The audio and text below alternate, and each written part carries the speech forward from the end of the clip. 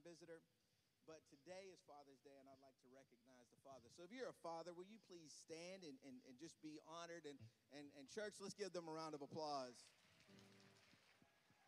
Amen, amen. I'd like for y'all to stay standing, please. Stay standing. And church, I'd like to say a prayer, so let's bow our heads and pray.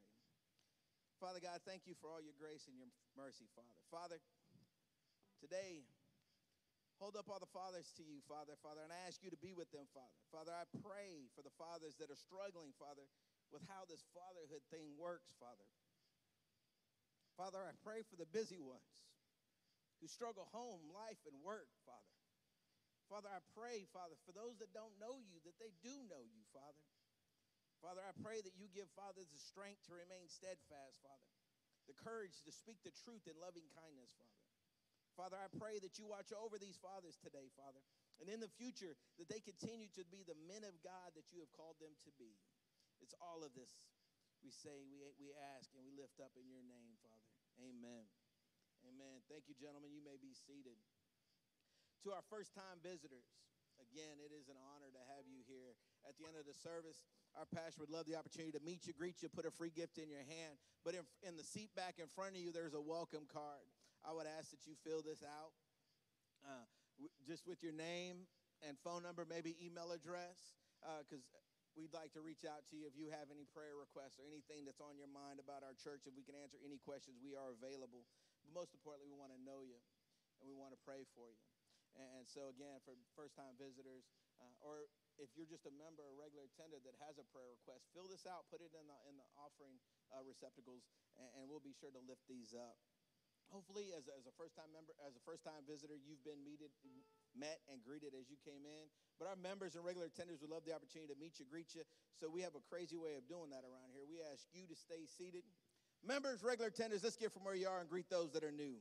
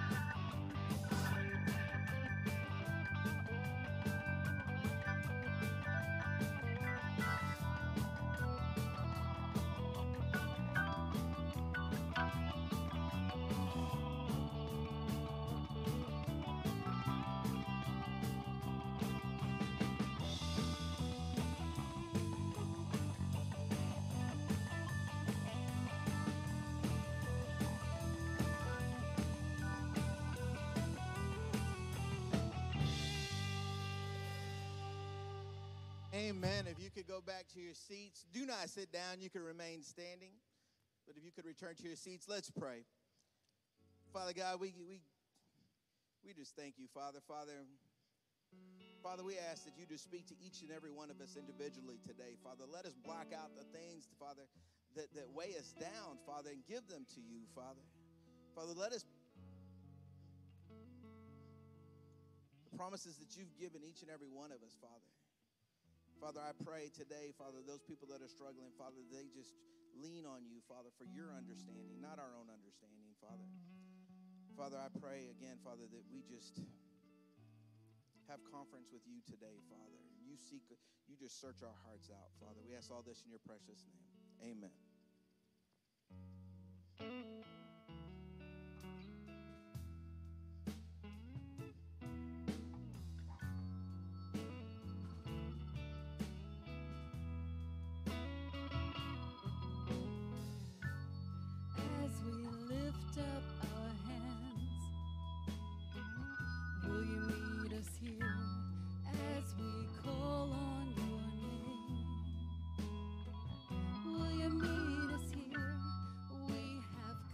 to this place to worship you, God of mercy and grace. It is you we adore. It is you praises are for. Only you the heavens declare. It is you. It is you. As we lift up our hands, will you meet us here as we call on your name? Will you meet us here? We have come to this place to worship you, God of mercy and grace. It is you we adore. It is you praises are for. Only you the heavens declare. It is you. It is you. And holy, holy is our God Almighty. And holy, holy is His name alone. Yeah. And holy, holy is our God Almighty. And holy, holy is His name alone. We adore. It is you, only you. As we lift up our hands, will you meet us here as we call on your name? Will you meet us here as we come to this place to worship you, God of mercy and grace? It is you we adore. It is you the praises are for. Only you the heavens declare. It is you. It is you. And holy, holy is our God Almighty. And holy, holy is His name alone. And holy, holy is our God Almighty. And holy, holy is His name alone. As we lift up our hands, as we call on your name, will you visit us here by your mercy and grace? As we lift up our hands, as we call on your name, will you visit this place by your mercy and grace? It is you we adore. It is you praises are for. Only you the heavens declare. It is you. It is you.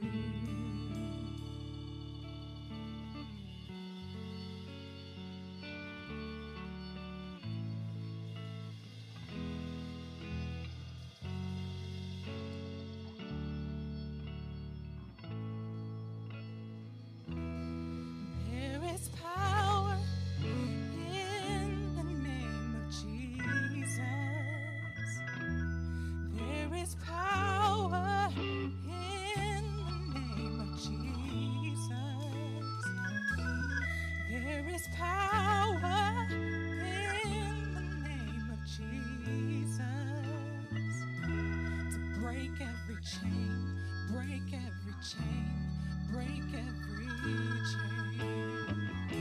To break every chain, break every chain, break every chain. There is power in the name of Jesus. Come on, church. There is power in the name of Jesus.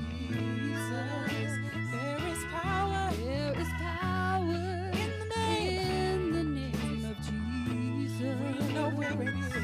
To break every chain, break every chain, break every chain. Come on. To break every chain, break every chain, break every chain.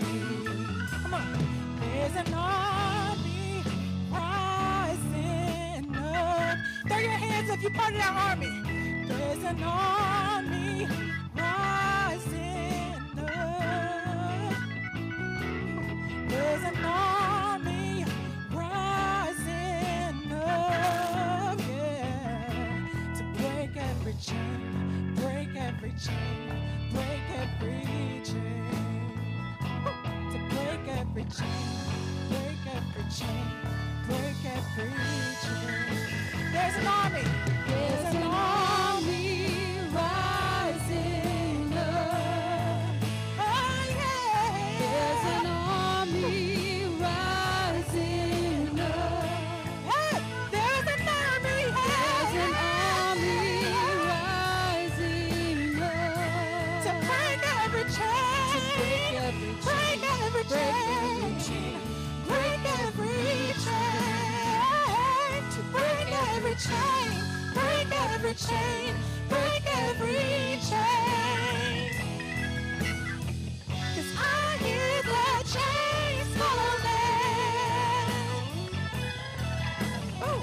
And I hear the chains falling. Can you hear them over your finances? 'Cause I hear the chains falling. Over your family's health. Over your job right now. I hear the chains falling. Do you hear it? Let's go.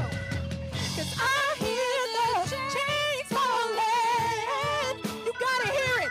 I hear the chains. I hear the chains falling. Hear it in your spirit. Just hear it. I hear the chains falling. 'Cause I hear the chains falling. To break every chain, break every chain, break every chain, break every chain. To break every chain, break every chain, break every chain. To break every chain, Break every chain. break every chain.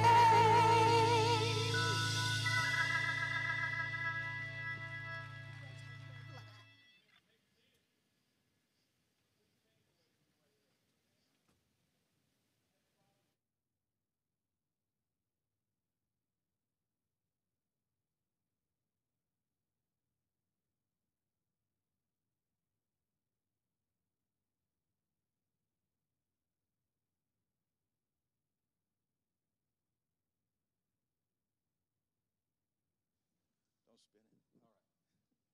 All right, we got a new soundboard in, so we're working through all the glitches this morning, and we'll continue over the next few weeks, I'm sure, working out all the changes and glitches. If you do get it kind of where you get a signal, give me a thumbs up back there. We're talking about prayer today. We're continuing that message, but I thought it was an appropriate day. I was thinking about going to a Father's Day message because it's Father's Day, and which I normally do a Father's Day message. But I got personally thinking, what better message than to talk about prayer as we're talking about our Heavenly Father, because there's so many things about Him that we as fathers should desire to be. I mean, He's the pattern, all right? He's the goal. He's the standard by which we should be living our lives as dads. And we are His children.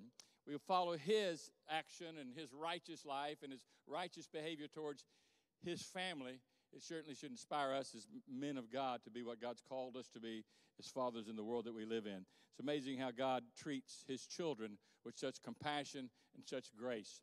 So as we'll continue talking about prayer, but I want that to kind of be in your heart and in your mind too as we talk about prayer. Let's stand and we honor the reading of the word today. We're going to go back to, find this little thing down here, to the scriptures in Matthew where the Lord's given us the Lord's Prayer. And let's read it out loud with me if you'd like to. It says, pray then in this way, Our Father who is in heaven, hallowed be your name. Your kingdom come, your will be done on earth. Give us this day our daily bread, and forgive us our debts as also we have forgiven also our debtors. And do not lead us into temptation, but deliver us from evils. For what was that last word? Amen. You may be seated. We talk about this prayer. Remember, this is the disciples have caught Jesus, I would think, in my own sanctified imagination, that he's walking away from, not yet, that he's, we try it now? All right. How's that? More better? Less better? All right, praise the Lord. I'll put this over here for you.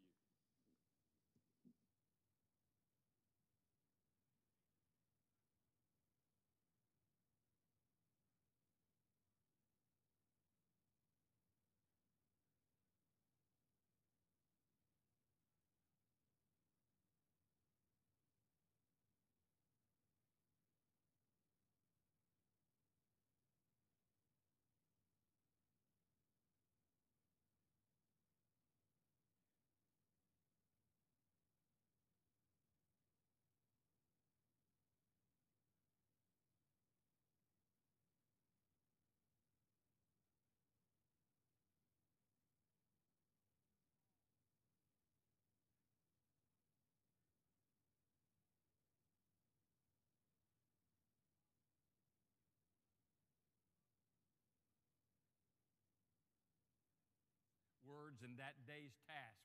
Certainly that ought to be the model of every one of our lives. But apparently it was such an impact upon them that they come back to this, Lord, teach us how to pray.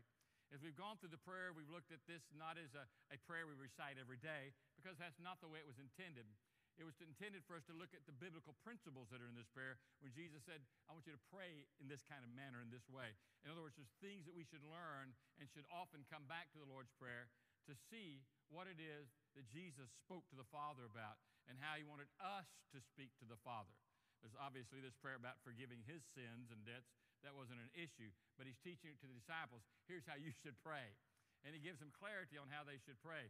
And certainly as we get to this part, I mean, we've talked about the aspect of how this starts with worship and then how it moves from there to intercession and the kingdom will being done out, and God's will being done out in the world today. We've talked about the aspect of supplication. We're saying, give us this day our daily bread. And then it comes to these verses in 12 and 13 that are so important, especially verse 12 is what we'll look at mostly today, where he talks about forgiving us our debts as we have forgiven others also of their debts that are trespasses they hold against us. So I want to look at this, and I think that we need to understand as we look at this is really a message on forgiveness, all right? And it's an important message on forgiveness. And I think we have to embrace this because our attitudes towards others is really an indication of our attitudes towards God. And you say, what does that mean? I mean, if I really respect God and I really honor God in my life, then I'm going to respect and I'm going to honor what God says and what I should be doing and how I should be living my life and how I should be living in the relationships. God has set the standard of how he deals with his relationships, and he says he's forgiven us of our debts. And Jesus is showing us in simple terms there has to be the same attitude of forgiveness. I mean, it's coming to the place with forgiveness is I care about you more than I did care about what you did to me, all right? I think it's a great illustration of the prodigal son, and I just give you this illustration, but it's so simple because we're familiar with the prodigal son and how he left home, you know, and he goes to his father, very selfish attitude, very offensive. He goes off and does his own thing. He comes back, and the father's expectantly waiting and receiving him. He didn't go down and lecture him, did he? He just opened his arm, killed the fatted calf. There was this powerful picture of forgiveness, of a heavenly father who waits for us to come to him, who knows that we're sinners, who knows that we're going to act the way we did. And he gives us this illustration how it's more about caring for a person than caring about what they did. And this is the demonstration he gives us. He wasn't uptight when the son came home. He didn't freak out. He cared more about this missing son than he did about everything else. He's not freaked out. Forgiveness brings us to the place where we literally release somebody else.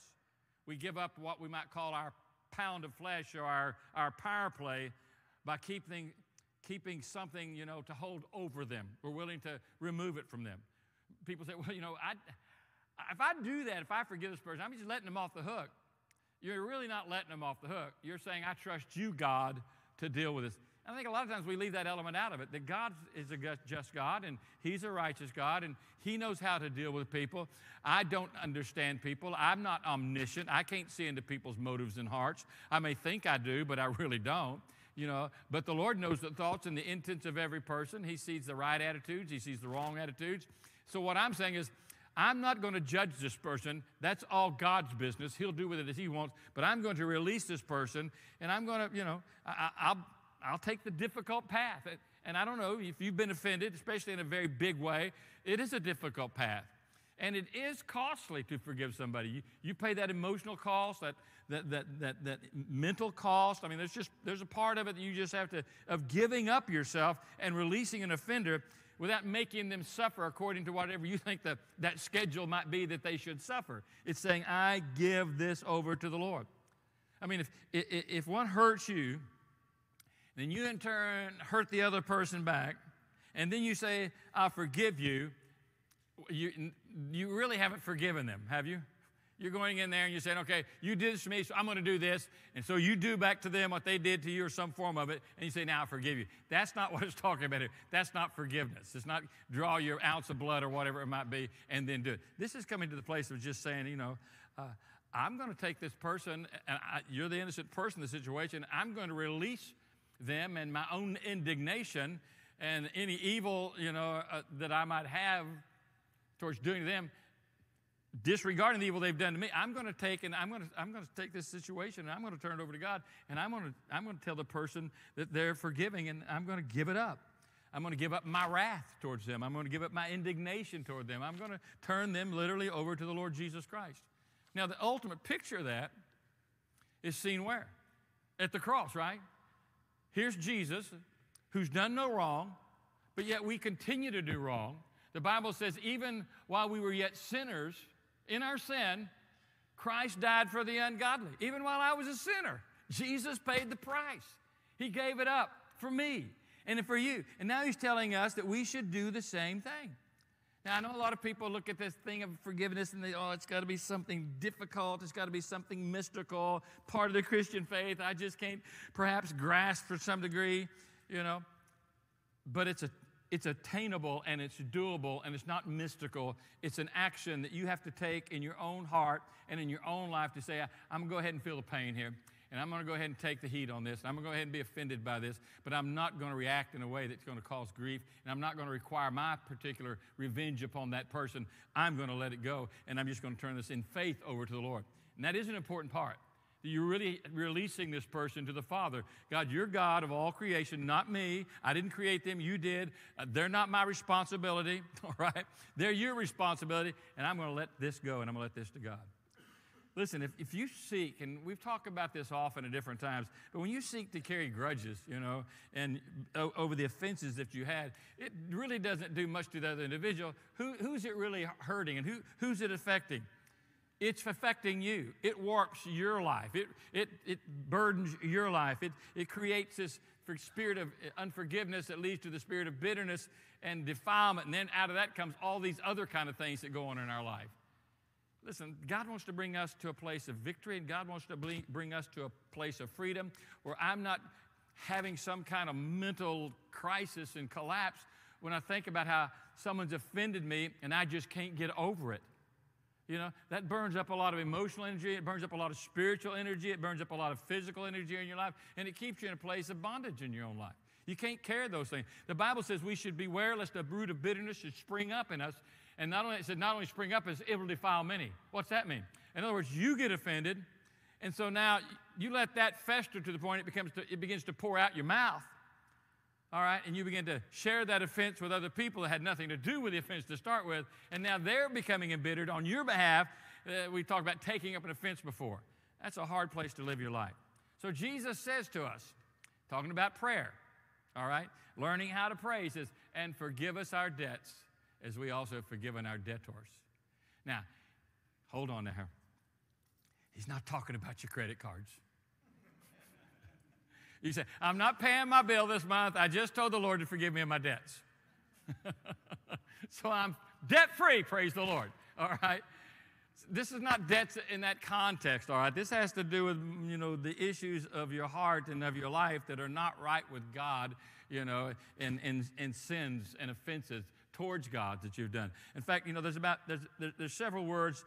This is one when we talks about debts. It's ophelema in the Greek language. It's one of 5 New Testament terms that the Greeks used to describe sin. We've talked about some of these in the past. I'm just going to go over them real quickly. Another word for sin, for debts like this, is the word hamartia. It's the most common word we see in Scripture, and it carries with it the idea of, we've talked about missing the mark, falling short of the glory of God. It misses the mark. Sin causes us to live in such a way we can't please God. All right? It's ruined our life, and when we commit acts of sin, it just brings greater defeat and greater separation. Another word is periptoma, and it's most rendered is the word trespass. It's the sin of slipping or falling. It results more from carelessness than from intentional disobedience. We used this word a few weeks ago when I preached on, if you see a brother caught in a trespass, ye with your spiritual restore such a one. That was the word that was used. In other words, they didn't have this they didn't go out with a mindset to just go commit this particular sin, but they ended up doing it, all right? So that's the word, that's another word. There's another word called parabasis, and this Greek word refers to stepping across the line, going beyond the limits. In other words, the Lord said, thou shalt not, and we said, I think I will anyway. We stepped over the line and did what we knew we should not have done. We transgressed. We stepped over the boundaries that God had laid out for us. That's a conscious sin. That's an intentional sin, and it's more intentional than these other words like hamartia and periptoma. Then there's one more word, anomia, and it means lawlessness. And this is like flagrant, intentional sin, just wickedness, and, it's arrogance or it's violence on your part, and you just go out and you do it anyway.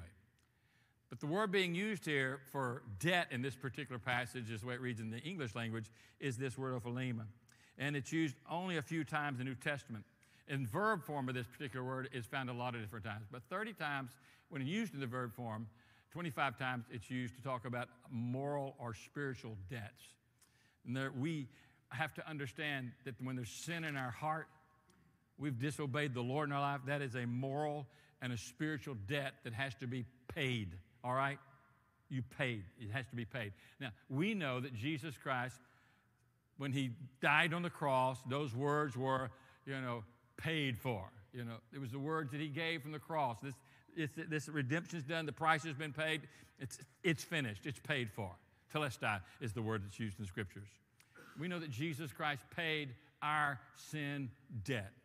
We used to sing a song, we owed a debt we couldn't pay. He paid a debt he didn't owe. That's what he's talking about here. We have this debt. So he's not saying, Lord, forgive us of our credit card use, which probably that wouldn't be a bad prayer to start with.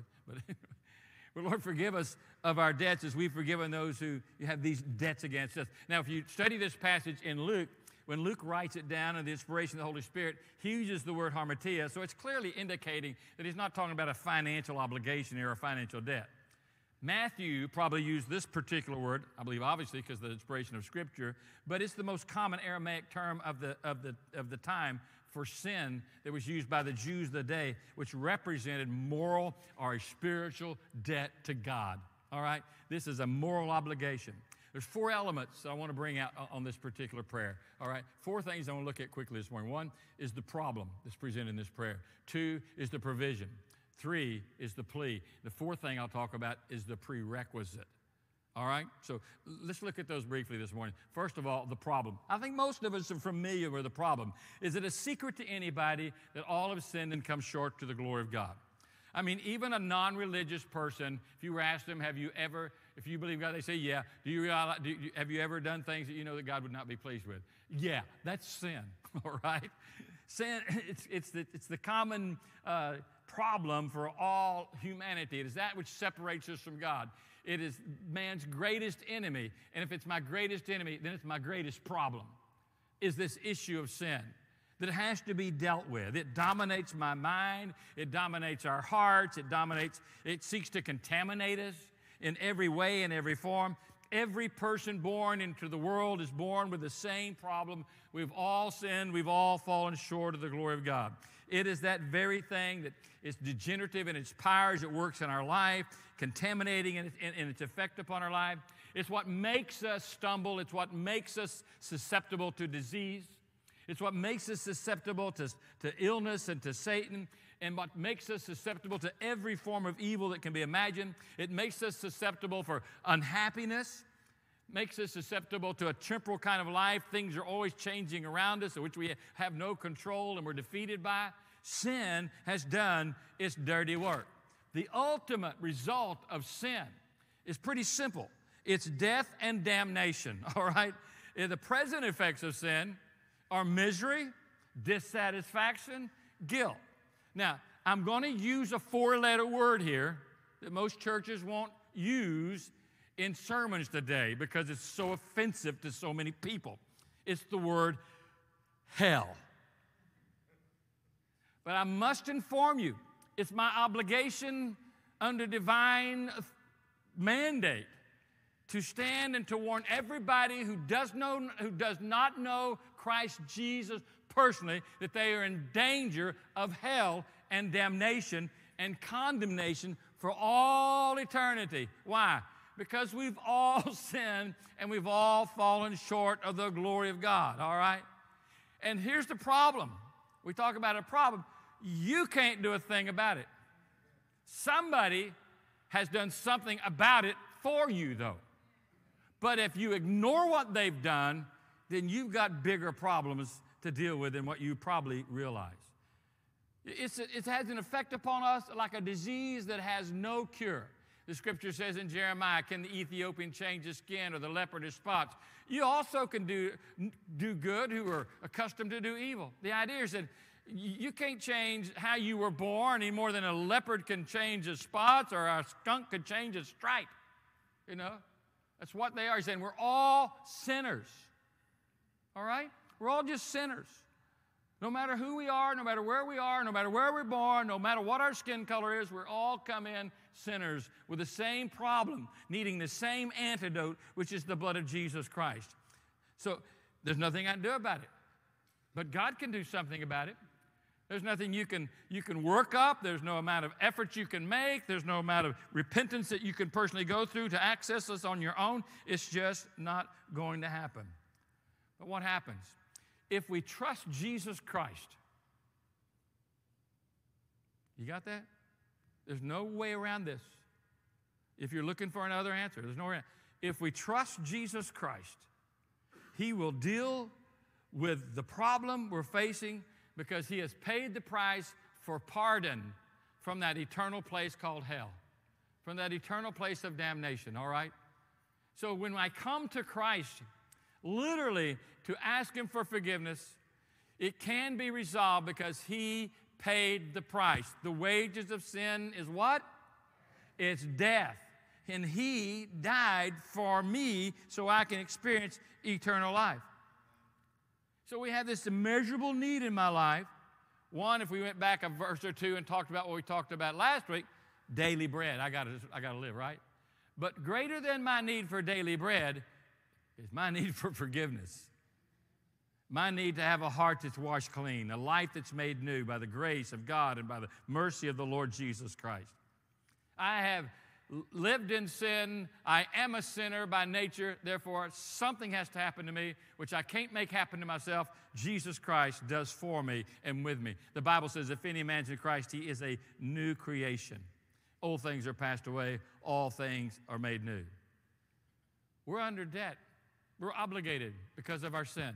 Who's going to pay the debt? I can't because I'm sinful. But Jesus Christ can. He is the ultimate provision for the problems that we face in this regard to this issue of sin. If my greatest problem is sin, the greatest need is forgiveness, And praise God, that's exactly what he provides. I have been forgiven. When I came to Jesus Christ, when you came to Christ, if you've come to Christ, then you were forgiven for the ultimate penalty of your sin. That has been removed. You don't have to face death and hell and the grave like those who have not Christ in their life.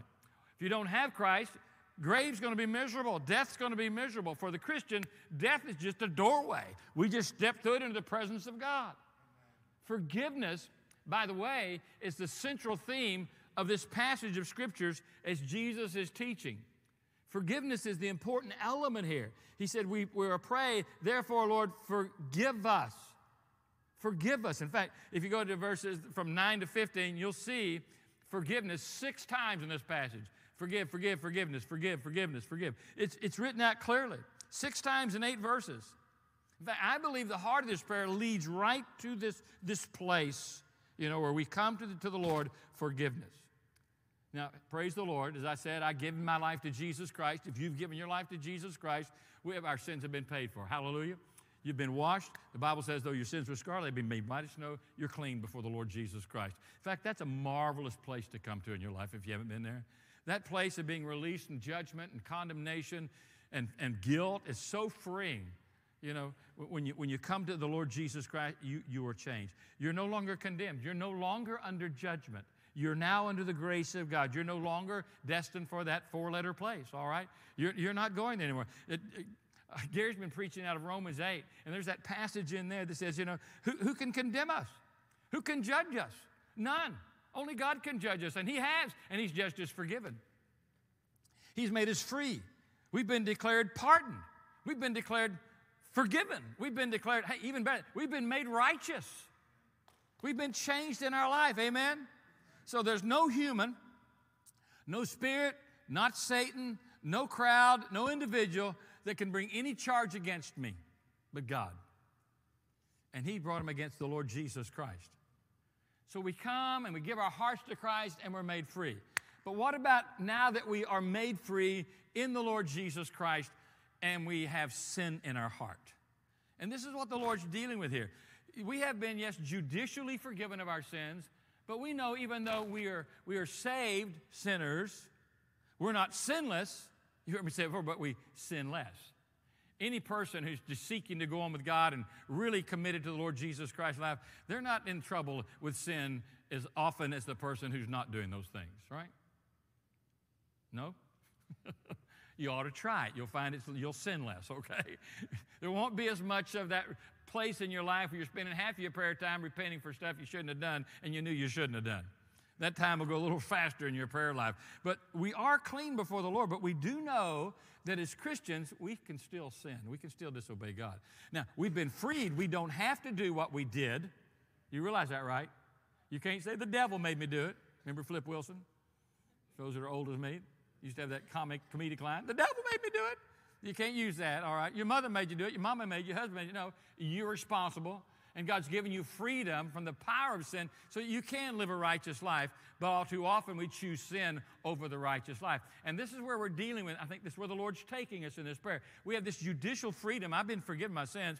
And by the way, if you study the Scripture, you'll realize that when Jesus shed his blood for our sins and said it's done, he paid the price for all sin, for all men, for all time. Can I say it again? He paid the price for all sin, for all men, for all time. Just a second.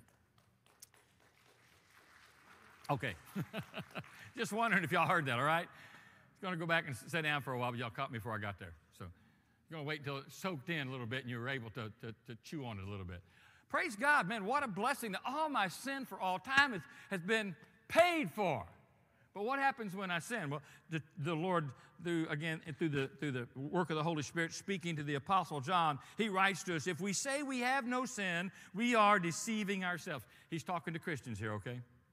He's not talking to people without Christ. It's a letter to the church, and he says to them, if you say you don't have any sin, you're just deceiving yourself, and the truth's not in you.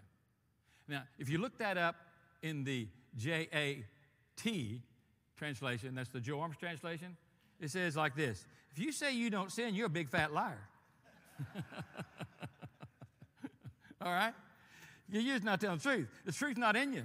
He said, but if we confess our sins, he's faithful and he's just to forgive us of our sins and to cleanse us from all unrighteousness.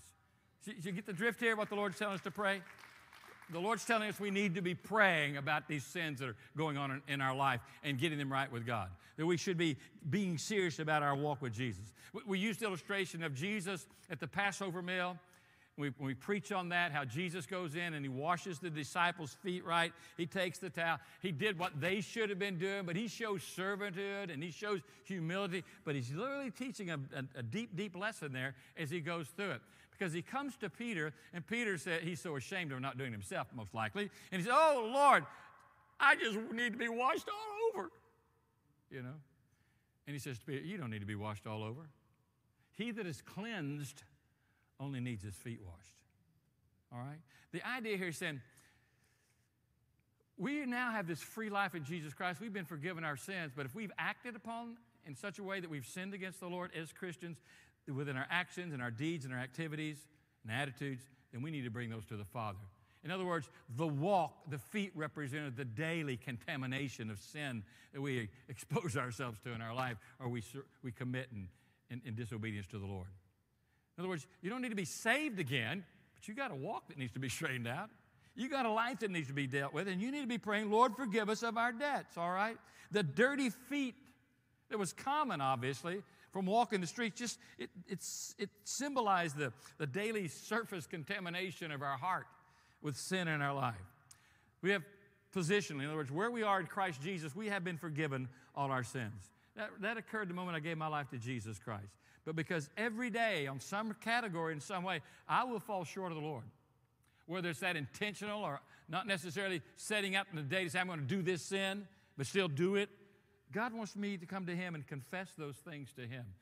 Why is it so hard, for us to do that? Why is it so hard? I think some people kind of make a reservation because, well, if I confess that, Lord, I'm probably going to do it again tomorrow, and I just really feel bad about confessing it. Real confession doesn't treat it that way. Real confession is a little different. So others say, well, I'm just not a perfect human being, so I'm not. No, the Bible gives us a very clear word here.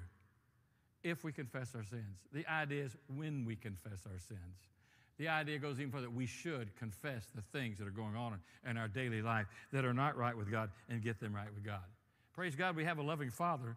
Speaking of Father's Day, our Heavenly Father, He's eager to forgive us. He wants us walking right in a right relationship with Him. He wants us serving Him. He wants us walking in fellowship with Him, all right? This is passage from Nehemiah that was written hundreds of years before Christ came. But here, even the fatherhood of God was present in this prophet's heart and mind, this man of God. He says, thou art a God of forgiveness, and you're gracious, and you're compassionate, slow to anger, and abounding in loving kindness. There's your Father's Day message, by the way. This is the kind of dad, if you're a dad, that we should all long for to be this kind of dad. That we would be a dad of forgiveness, gracious dads, compassionate dads, slow to anger, abounding in loving kindness. I know as a dad, it's easy to get angry. Any dads in here ever get angry? With your kids, amen? You get angry, you get upset with them? But he said, you need to be slow to anger. Be angry and sin not. And sometimes the anger grows as they grow, all right? It's one thing to be angry because they spilt their milk versus when they just go out and do something intentional that's shameful when you knew they know better, right? And you just, hey, get over it, all right? You sin, they sin. But God is gracious and God's compassionate, He's slow to anger, abounding in loving kindness. That's the attitude in the heart I thank God for that He continues to show us so that when I do fail, all right, that I can come to Him with a humble heart and say, God, I have sinned in this regard. Please forgive me. I surrender my heart to you. Wash me clean. The Bible says where sin abounds, grace much more abounds. What a glorious promise that is, because I know sin can abound around me. Am I the only one? There's 4 of us here today. All right. Where sin abounds, God's grace. Man's sin is pervasive. You think about the glory of God and the wholeness of God, and seated in heaven in all His glory, and then you look at this pervasive, dark, dirty world that we live in with so much contamination of sin in it. How can God put up with it? He's a gracious, He's a compassionate God. And no matter how much sin there is, He's got grace for it. But we have to come and seek the grace, which brings me to the plea part of this. We're asking for forgiveness. We're confessing our sins. If we confess that God is faithful and He's just. You know, Brother Joe, you just said God's a just God. Yes, He is. Well, the Bible says justice requires payment for sin. Yes, and it was carried out at the cross for Jesus Christ. So when you come to your sin, you can keep in mind somebody paid the price already so you can be forgiven. All right? Somebody's done this already for you so you can come to the Father. Now, we've talked about it before, but let me reiterate it because I think it's important. Remember when it says confess, that is a word in the English language made up of two words, confess. Con meaning with, all right, associated with something. You know, confess means to say up. You hear people say, well, you need to fess up. All right, confess, to speak. So speak with speak. Speak with what? Speak with who? Well, speak with God. But it's not just speaking with God, it's speaking in agreement with God. God, I agree with you. I've sinned. You know it. God, I agree with you that this sin is ugly in your sight, and I know it. God, I agree with you that Jesus, your Son, paid the price for my sin, and you're a just God. And God, I agree with you that you're a forgiving God, and I thank you for your forgiveness. That's real confession. I think we get real specific about it. You know? When's the last time you got real specific with God about a sin? Maybe it's been a reoccurring sin in your life. And you've avoided specificity. That is the word, right? Sounded nice, didn't it? You've avoided being real specific because it hurts when you think about it because you know you've offended the Father, you know, and you know it's causing you pain in your life. But to really get down and just get on your knees for the Lord, I confess this sin of, and God, I know you abhor this in my life. And God, I know that you're a faithful God. And catch this, I know that you sent your Son Jesus to pay the price. Proverbs 28 says, he who conceals his transgressions will not prosper, but he who confesses and forsakes them, he will find compassion. Here it is. It's confessing and forsaking. John Stott, theologian, said, one of the surest antidotes to the process of moral hardening is the disciplined practice of uncovering our sins of thought and outlook, as well as word and deed, and the repentant forsaking of them. In other words, if you don't want to become hard-hearted, keep before the Lord. Bring these things to the Father. Don't ever minimize. Don't ever rationalize. Just get real with God about this. Because the true Christian, when he looks at what God's done, this promise of forgiveness, they'll never look at it as a license to sin, a way to abuse God's love or presume on His grace. I remember there's a preacher friend of mine for years. We dealt with this issue of this forgiveness of sin and salvation. And his general mindset and what he preached to his church was that you could lose your salvation. All right? And so ultimately you have to come back because you could sin to a point where you just lose salvation. He never could tell me what the point was, where you came to have to lose your salvation, you know. But I think God's view of sin is all sin is sin. All right? And so you had to get saved again. Without going into the theological depth, because I'll be preaching on it in a couple months on Security of the Believer. But the thing here is, he told me, and these were his exact words, he said, if I preach what you preach, he said, my people in my church would just go out and sin, do what they want to do, and then they'd come in later and confess it and go out and do it again. It's a license to sin. I said, not if they understand real confession. Confession is when you really get in the face of God, in the presence of God, and you really realize that someone, His Son, paid the price for that sin. And you realize what a terrible price had to be exacted upon Jesus Christ to pay for your sin. It was, you did it, He didn't. He paid the price. Then you won't look at grace like that. The Bible, in fact, tells us in Scripture that the grace of God teaches us that we should deny ungodliness and all unholy living, and that we should walk obediently to the Lord and be righteous with the Lord. So grace, when it's properly understood, helps you see the great grace of God, so much so that you see it was my sin that caused Jesus to die on the cross. Is that hard to grasp? I think we really come back into an agreement when we start what it really means to confess, and we won't look at some kind of position, do what we want to do, and sin how we want to sin. It's important to realize that as I confess my sin to the Lord, that He is ready to forgive me. But I must embrace this whole moment before Him with humility. I'm wrong, God. You know He died to forgive me of these things, but you died so I wouldn't have to live with this. And here I am going back to this. It's wrong. Please forgive me. There was an old Puritan saint who wrote this many generations ago. Here was his prayer: grant me never to lose sight of the exceeding sinfulness of sin, the exceeding righteousness of salvation, the exceeding glory of Christ, the exceeding beauty of holiness, and His exceeding wonder and grace. He went on and prayed, I am guilty but pardoned. I'm lost but saved. I was wandering but found. I'm sinning but cleansed. Give me perpetual brokenheartedness. Keep me always clinging to the cross. Isn't that the message of grace and forgiveness in our sin? Now, here's the beautiful part. Once I'm forgiven, I need to receive the forgiveness. I don't need to walk out there in condemnation, all right? You know, you can't walk out there, I wish. I told Kathy the other day, I said, I'm working on another song that's called, Living in Real Time. You know?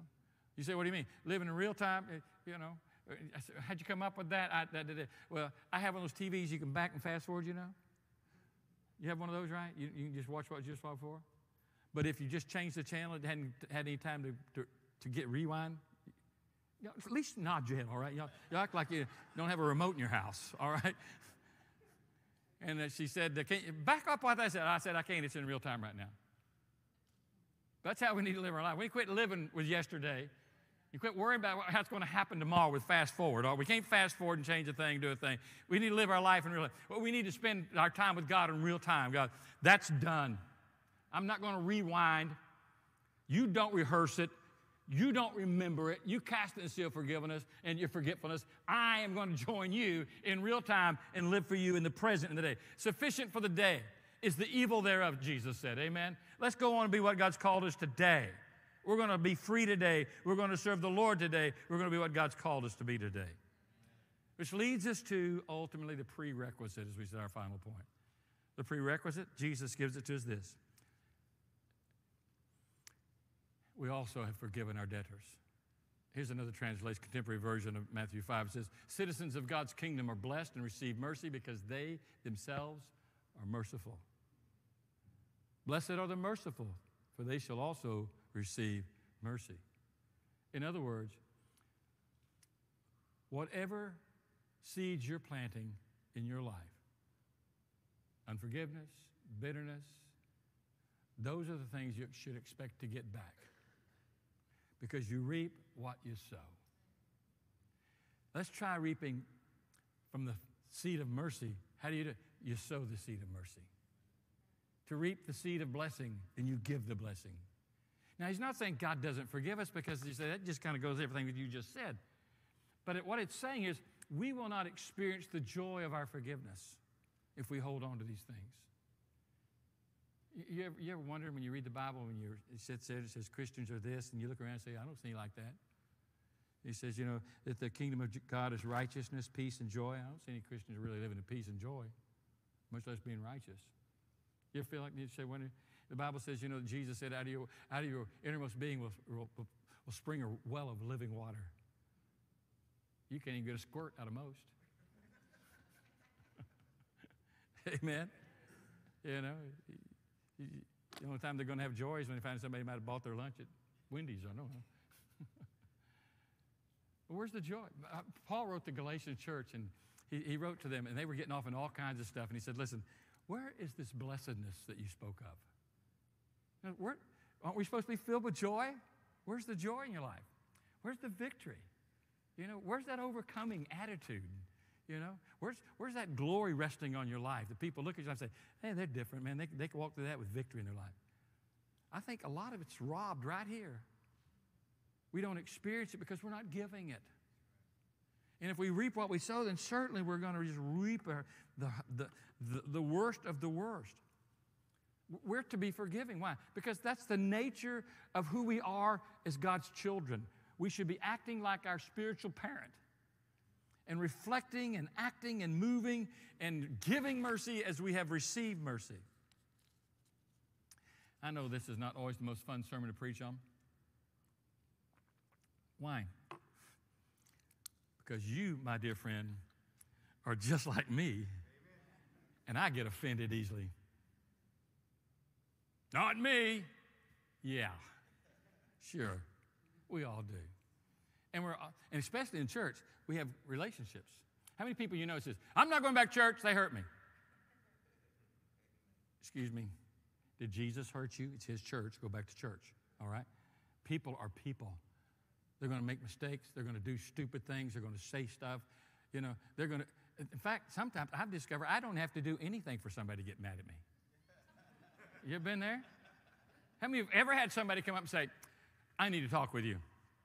Okay? I just want you to know I'm forgiving you for. And you're thinking, man, you must have the wrong person. I never thought that, never said that, never did that. Well, you didn't say it, but I could just tell you meant it. If they're psychic, they're really a bad psychic. Am I the only one's ever experienced something like that? People come in and just, you know. So we can easily, is what I'm trying to make the statement, we can easily get hurt. We easily get offended. And we easily get cross with each other. But we don't let that determine, you know, our relationship with each other. We choose to love. We choose to forgive. We choose to show mercy. We choose to overlook. We choose to say, you know, the Bible says love will cover a multitude of sins. You know, hallelujah. If you do sin against me or I sin against you, ultimately, what can you do about it? You can't change me. I can't change you.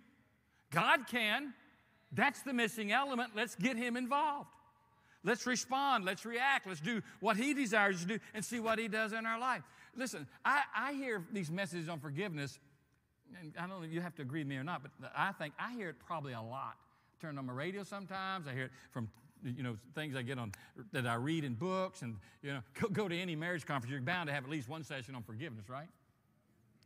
Why? Because you need it, all right? In marriage, why? It's a deeply personal relationship if you haven't discovered it.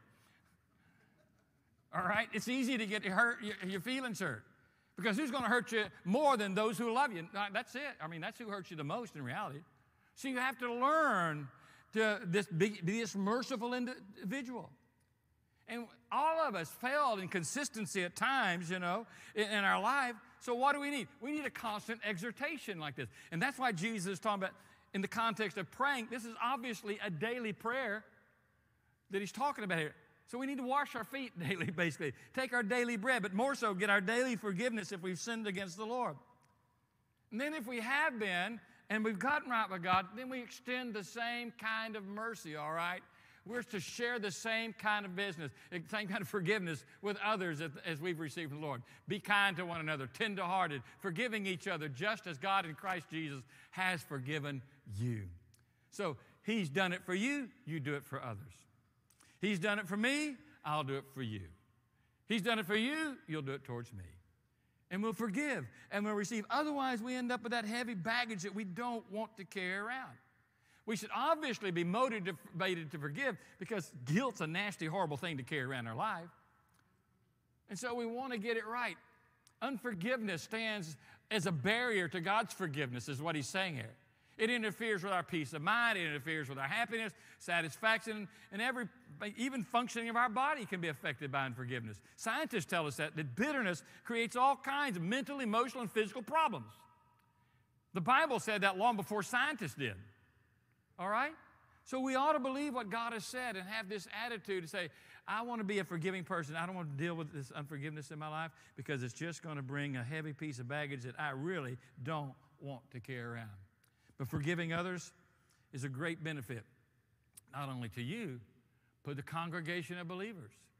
I mean, probably a few things it's so difficult in churches today is people that get cross with each other, unforgiving with each other. I've seen churches split. I've seen ministries ruin and become ineffective just because people won't get along, because they choose to be independently selfish. They got it's my way or the highway attitude. You're going to do it my way, or I'm not going to like you. It's the way I am. Well, the way you am needs to change. You know, you need to get your heart right with God. You need to quit being so stubborn. You quit being so arrogant. You quit being so self-willed. Well, Brother Joe, I didn't come to church to hear that. I bet you didn't. And this may really surprise you. I don't take a lot of joy in saying it. I don't sit up at night saying, how can I offend everybody in church? Making a list. That might surprise you. I'm not that guy. But you can't help it when you open the Bible to see that there are things that are offensive to us if we stay selfish and in our sin. It's hard to hear, isn't it? But what happens when we embrace it with a humble heart? That's what I needed to hear, Pastor. That was the message that God was speaking to my heart even before I got here today. That was the word I needed to get a hold of. That was the reminder that I really needed to hear. That's the attitude we have to approach with, because the church is a very personal business, if you want to use that terminology. It is an organism that depends upon each working part, working and loving and forgiving and caring, ministering and nurturing each and every other vital part. So forgiveness is an important part of the church life that we need to get a hold of and embrace. The Bible says in Psalm 66, if I regard iniquity in my heart, the Lord's not going to hear me. We even have a passage like that between husbands and wives in Ephesians, where it talks, or Colossians, where he talks about, hey, you know, it's 1 Peter, excuse me. Well, it might be 2nd, but we'll give it a doubt. What's it say? He says, listen, you need to be right with each other so that your prayers will not be hindered. So what's he saying here? This attitude, independent spirit of unforgiveness creates a problem in your prayer life. So if you want to have an effective prayer life, you pray this way. All right? So he said, you regard others, all right, and forgive others, and you care about others. Why? Number one, it's going to keep you from being disciplined by God. What's it say in Hebrews? When there's this unforgiving spirit, there's sin, and where there's sin, there's chastening. You know what chastening is? Chastening is when you get a spanking. All right, I put it in that simplest terms I can find out. There's lots of ways to get spankings, all right? There's lots of disciplinary actions. And it's not that God wants to do anything. It's just that God allows some things to happen that probably wouldn't have to happen if you just walk with a heart that's humble and a spirit and forgiving. In fact, it got so bad in the church of Corinth, there was so much division there, the Lord said, hey, you know, you guys are celebrating and having church and doing the Lord's Supper and communion and everything, but your hearts aren't right. And he said, because your heart's not right and you're going through all this, he said, you won't discern the body of Christ. He wasn't talking about their body, he's talking about their church. In other words, you're not right with other people in the church, and therefore, because you won't get right and you still come take communion, which represents our sin being taken away, you're still just going about it like normal with your own sinful heart. Said, no wonder you're sick. No wonder you're having all these problems. And even dying. That's pretty serious, is it not? How God deals with this. But the most important part, the most important reason for being that forgiver in your life, extending the forgiveness to other people, is what Jesus says here at the end. For if you forgive others their trespasses, your heavenly Father will forgive you. But if you don't forgive them their trespasses, your Father is not forgiving you your trespasses. Now, let's back that up a little bit theologically, because you may be thinking, well, Lord, you just said that Jesus forgive me all my sins, paid the price for all my sins. Yes, it's all been done. But if I want it to be experiential, in other words, if I want to experience the joy, the freedom, the victory, the power in my life, it's going to come from being responsible as a child of God who's received mercy to extend that mercy. I've never preached a message on forgiveness, but I always hadn't had somebody come up to me in the next day or days that followed and said something like this. But here's what happened to me. And shared something horrible. I mean, just horrible. And I'm thinking back in my mind, I wouldn't forgive him either. You know, Kathy might. She's got this gift of mercy, you know. Me, get a rope. Let's go deal with your problem. Because there's, you know, people do some vile stuff. Some hard stuff.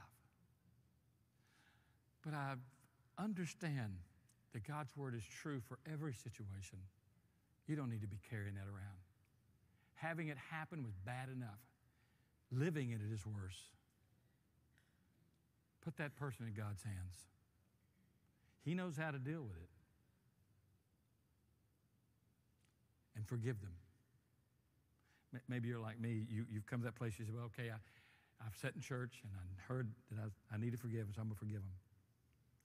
But then about 10 days later, you hear this little thought comes to your mind about the whole situation, and so you start kind of reliving in your mind, and you're thinking, I thought I forgave them. Listen, when you forgive, it doesn't mean you're not going to remember, all right? Even though the Bible says God is casting the sea of forgetfulness, it doesn't mean that God forgot. He's the eternal God, remember? It means he's chosen not to hold it against them. So you say, what do you do, Pastor? I always come back to this same thing. Somebody taught me a long time ago. When those kind of thoughts come up, I just turn to the devil and say,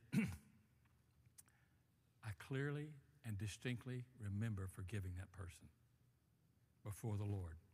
It's settled. I'm not dealing with it. In Jesus' name. And let it go. You'll find that has to happen a lot at first. But the more you make those claim of faith, confessing what you've done before God, the more and greater the victory is going to be in your life. Experience and walk in God's grace and God's mercy and God's forgiveness. Puritan writer wrote this, Thomas Manton. He said, there's none so tender to others as they that have received mercy themselves, for they know how gently God hath dealt with them. Wow. Do we know clearly how God has dealt with our sin? How gently, ultimately, God really dealt with our wickedness? The more he says that you understand that in your own life, and it's amazing how you can extend that freely to other people's lives. Because the grace you received didn't cost you an ounce of blood, an ounce of work. It was the merciful grace of God. You want to learn how to pray? This is an integral part, being clean daily before the Lord and forgiving others the debts that they have against you, like God forgave your debt against him. Let's stand together in prayer.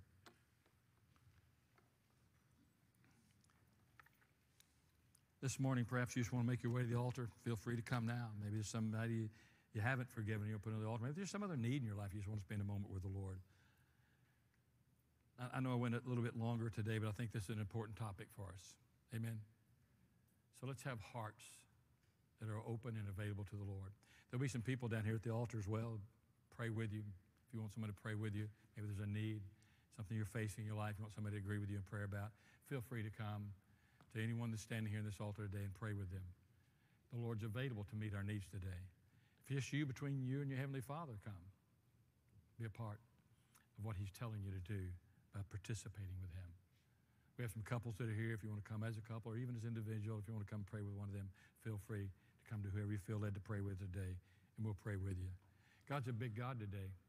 I cannot not help but believe that the Lord maybe put someone or something on your mind that it would be a good time to lay out before him. Father, we love you today, and we ask you in Jesus' name to just touch every heart, move upon every one of our lives, work in each one of us the way that will bring you the most glory and honor. We yield this time to you, our hearts to you. Father, we've heard from you and from your word. Father, we realize we have some steps we need to take. Lead us during this time. In Jesus' name. Would you come? Would you obey the Lord? Whatever the need is, let's pray together. Let's trust the Lord.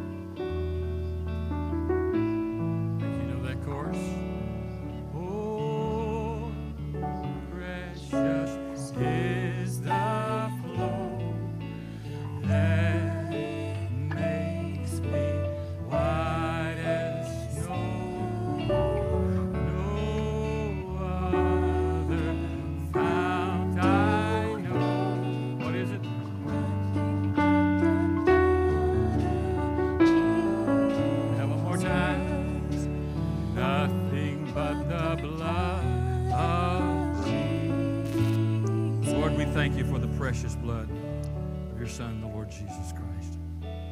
Father, thank you for mercy and grace. Thank you that you did pay the debt we couldn't pay. And your mercy continues to flow to our life daily, to wash us, to keep us clean. Help us to be tender-hearted in regard to our own personal sins and defilements. In Jesus' name, amen. Somebody say amen and praise the Lord. Is God good? How often? All the time? Amen. Yes, He is. God has been so good to us as a church. Listen, February got by me, and I didn't realize it till a few weeks ago, that in February of this year, the Stacy Dutton came on 20 years now, all right?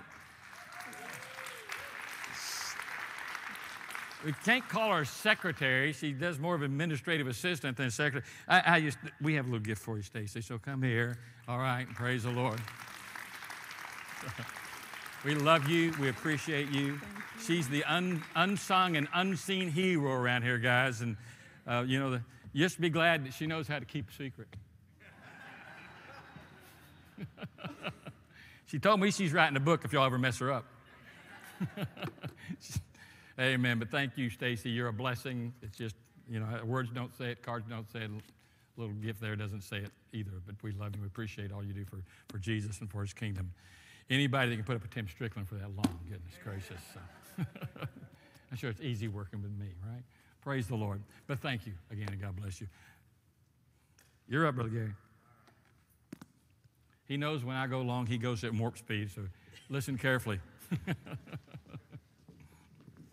Amen. Do have a couple of announcements. Of course, today being Father's Day, there will be no evening services tonight, but we do have a Bible study coming up June 25th. There's been a change of location. Instead of having it down here in the fellowship hall, it will be upstairs in room 205 because of VBS next week. So ladies, let me say that again. Ladies Bible study, June 25th, upstairs in room 205. Wednesday night service, you do not want to miss this Wednesday. We're going to be taking a deeper look at Romans 9, verses 6 through 13. And in those verses, Paul writes that our salvation is not based on natural birth, but based on God's sovereignty. Amen. So just join us this Wednesday as we have I think we're having chicken salad sandwiches and cookies. So come join us for just faith, food, and fellowship. We'll be in the fellowship hall as we continue our summer sermon series. Also, we are looking for qualified, because we're looking for those that are called, right?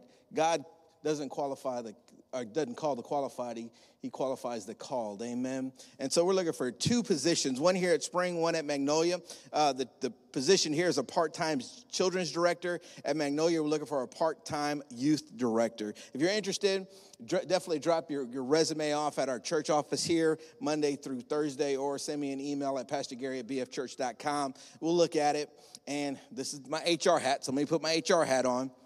Just because you submit a resume does not guarantee you an interview, okay? But if you're interested, definitely submit your resume. We'll look at it, and then we'll be giving those people a call. Father's Day bake sale. We do have a bake sale going on in the foyer out there. It's a little bit different than an auction. If you see something you like, give what you feel led to give, and then take it with you. Amen. So you don't have to hang around for an auction. It's not silent. Just if you see something out there you like, drop some money in the offering receptacle or give it to Pastor Matt, and then take the gift. Now, this money goes towards kids' camp, and it costs more than $10 to go to camp. It costs more than $20 to go to camp. Amen. They probably spent that on buying or making these baked goods. So just keep that in mind as you're giving. Amen. And Ken, don't worry about it. I got your chocolate cake out there. It already has a reserve sign for you. Amen. Happy Father's Day to all the fathers. We have a special gift for you as you leave out of any of the doors. There's a gift for you. So if all the fathers in attendance. Now, I'm glad if you're going later to go see your dad or having lunch with them, but these gifts are for fathers that are in attendance. Amen. So we have a gift for you out there. So if you're a first-time visitor and you're a father, you get 2 gifts, because if you give, go to the Welcome Center at the end of church and you give Miss Linda your welcome card with your name, number, and email address, she'll give you another free gift. So you could potentially walk out of here with 2 gifts. Amen. You cannot beat that. And for members, don't fill this out and act like it's your first time. All right? I already tried that. Didn't work. So also, we have plenty of food and dry goods in the food pantry. Make sure you go by there and take some items from the food pantry. Finally, again, we say this every Sunday. We don't pass the plate around here. We do have offering receptacles in the back. And it is an act of worship. God has blessed us. Amen. And so let's just be reminded that we also should give the first of our fruits. Amen.